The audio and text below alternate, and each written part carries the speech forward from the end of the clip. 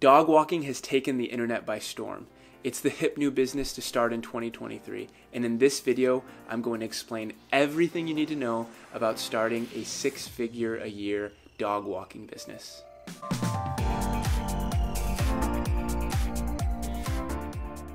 $23 million households acquired a pet during the COVID-19 pandemic.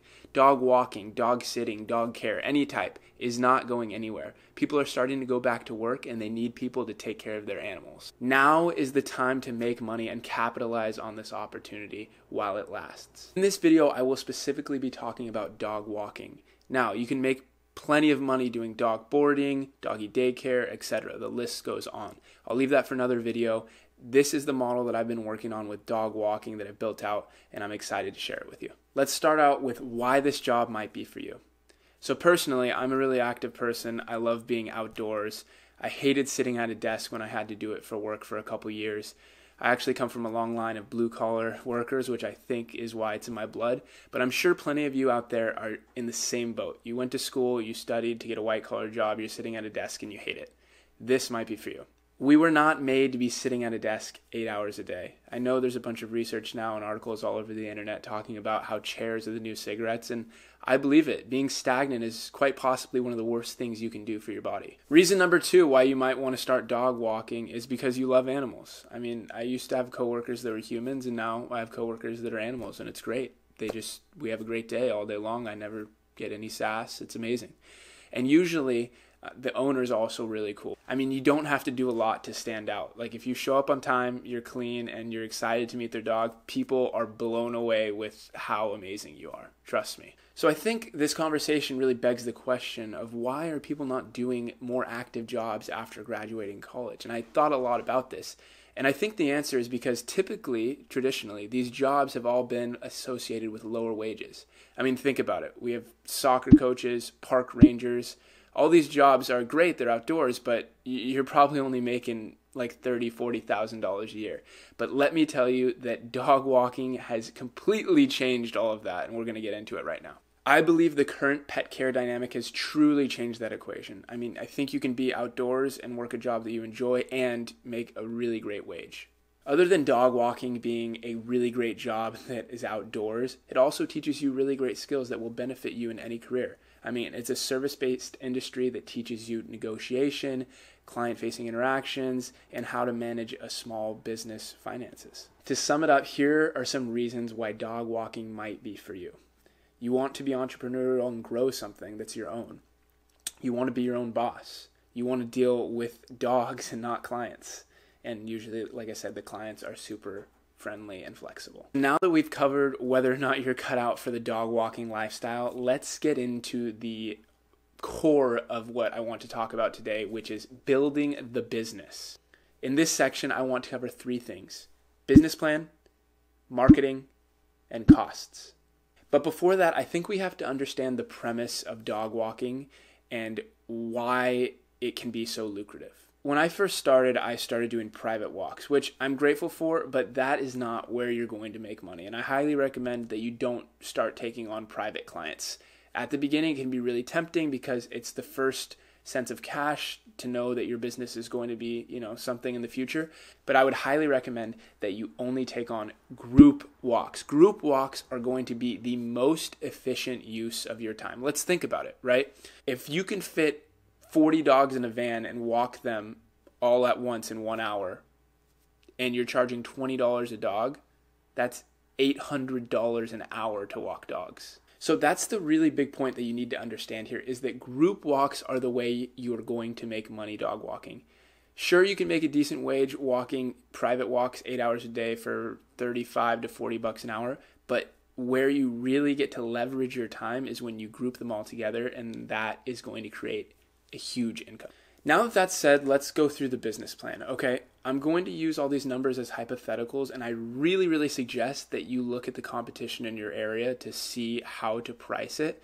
But here's the plan that I used. Feel free to copy it if the market in your area allows for it. Okay, so we're going to work backwards at this number of $100,000 a year, right?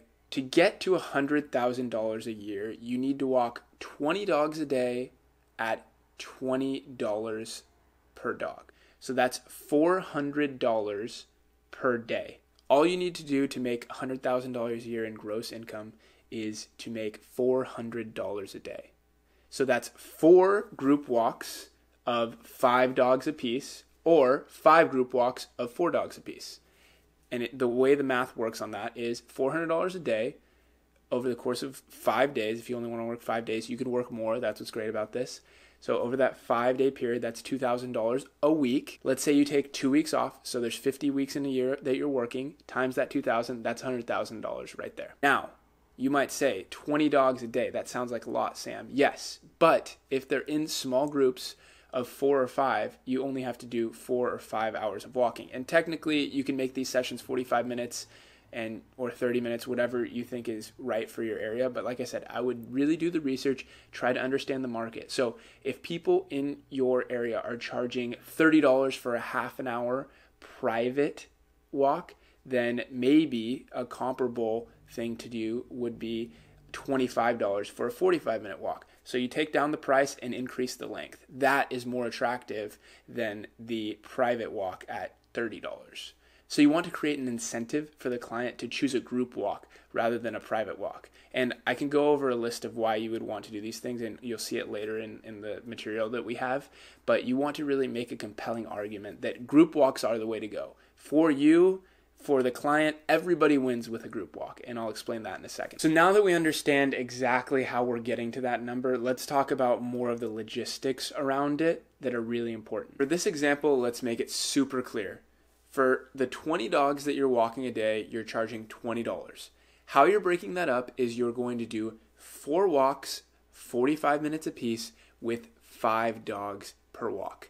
Now, the most important thing here is that all the dogs live in somewhat proximity to each other.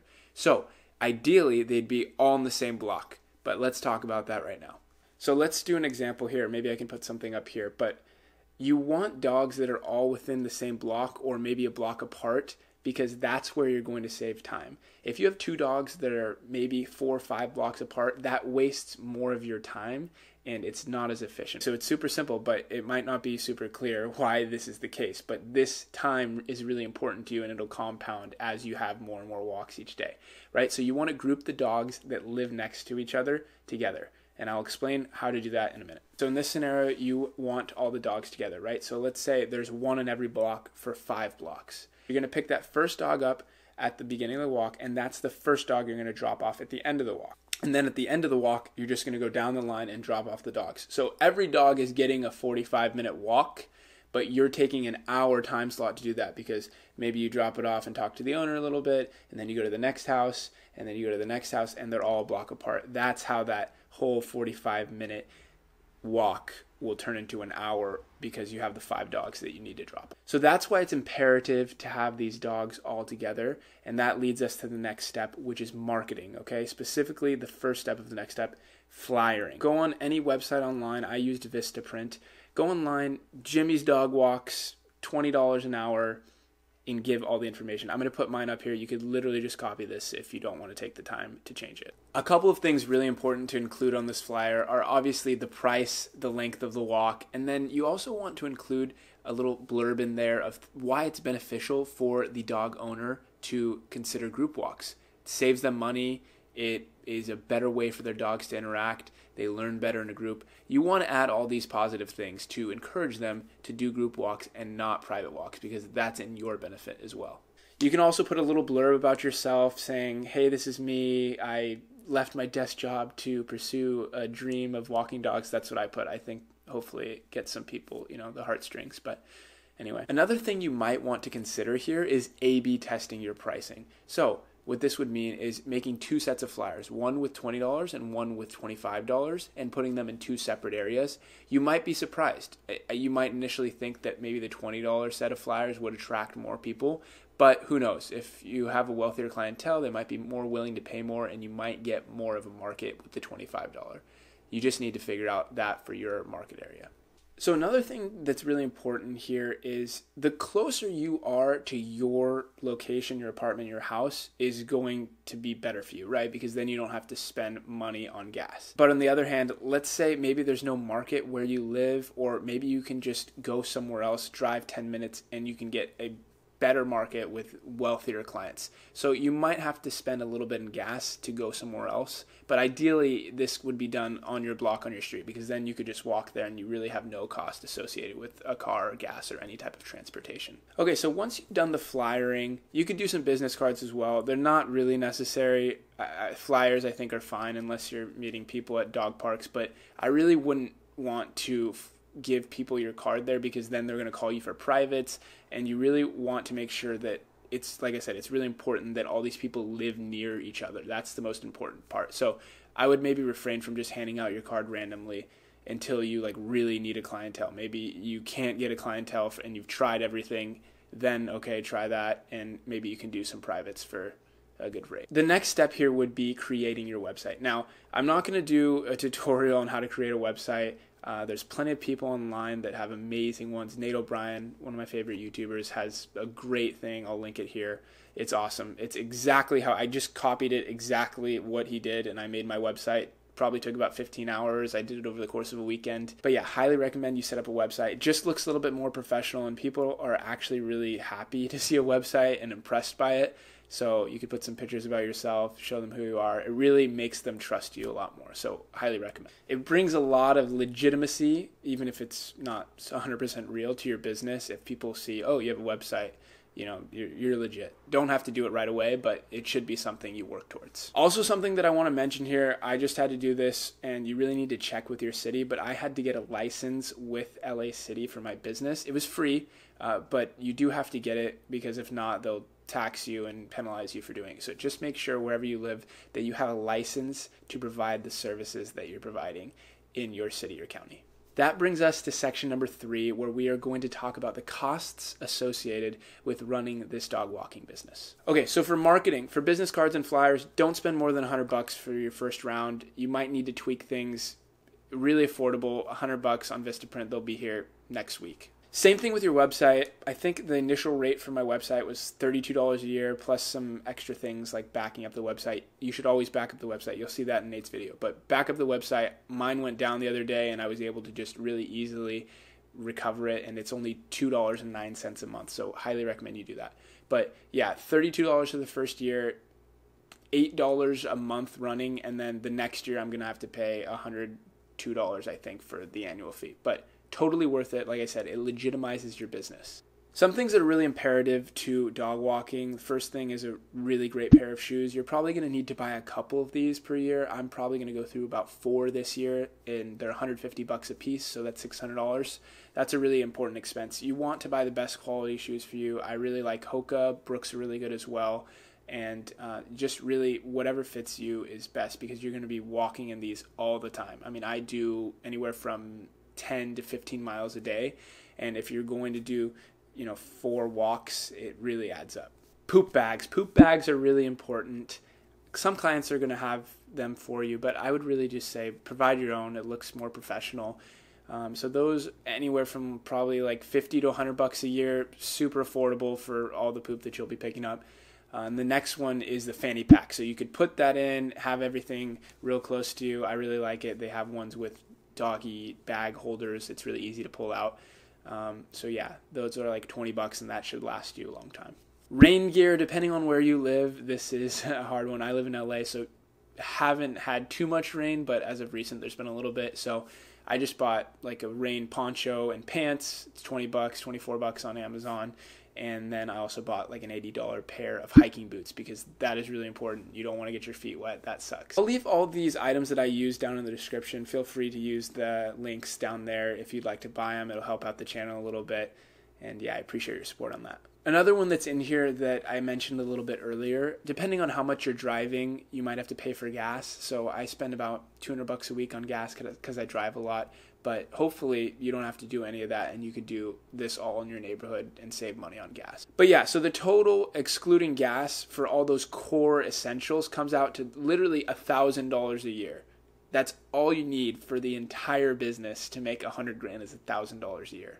Also, something you might want to consider is buying leashes. I only have one or two actually, and I don't use them only if somebody forgets their leash and I can't find the leash at the people's house. But generally, the pet owners are going to provide the leashes for you. A couple other things that are really important to talk about also are insurance. So I am self-employed. I have to buy my own health care. And depending on what you want and how old you are, I live in California, anywhere from like 60 for the lowest level of care to $500, $600 a month, depending on what you want to buy and your age. Look into that. Be very careful. It can be very expensive, so just be mindful to look into that. Another thing I'm going to buy this year is disability insurance. If I were to break my leg or if I were to do anything that would put me out in the short term, I would want my wages covered. I don't know exactly what the price is on this. I have to look it up, and obviously it's going to vary from provider to provider and area to area. But look into that. It might be something you want to do if you're going to think about doing this long term. So yeah, all the bare essentials for this are $1,000 a year, right? The poop bags, the rain gear, the shoes. It's really affordable to start this business. You could start tomorrow. With that said, let's go over some of the pros and cons and kind of wrap this video up.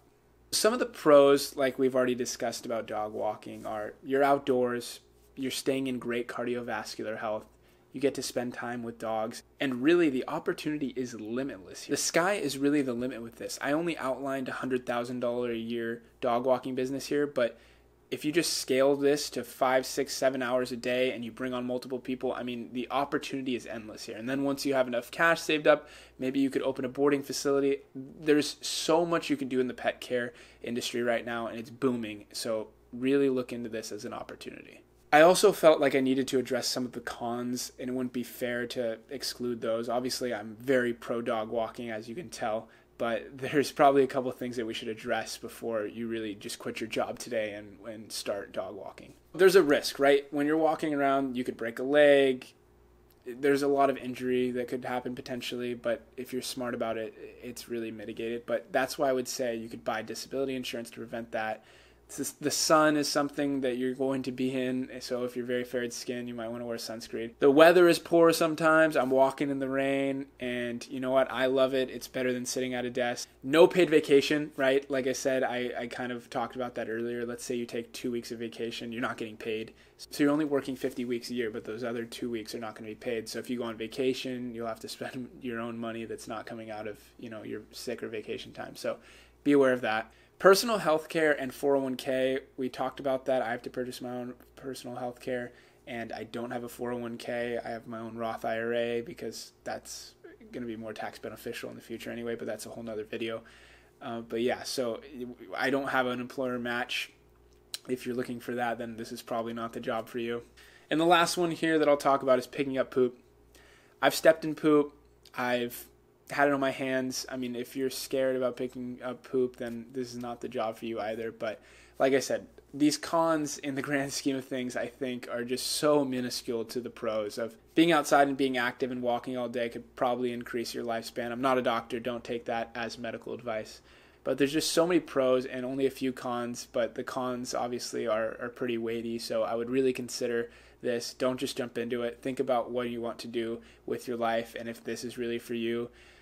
I'm so happy for you and excited because it's probably one of the best decisions I made in my life to be active and outdoors. I feel like I'm just overall so much more of a happy person. I was never meant to sit behind a desk all day in a dark office. So I'm really happy, and I hope you will be as too. Thank you so much for watching the video. I put a lot of effort into this one, and I'm going to continue creating content around dog walking, side hustles, entrepreneurship, finance, lifestyle. If you enjoyed the content, please give me a subscribe. Comment down below. Would love to hear what you guys want to see next. Thank you so much for watching, and we will see you soon.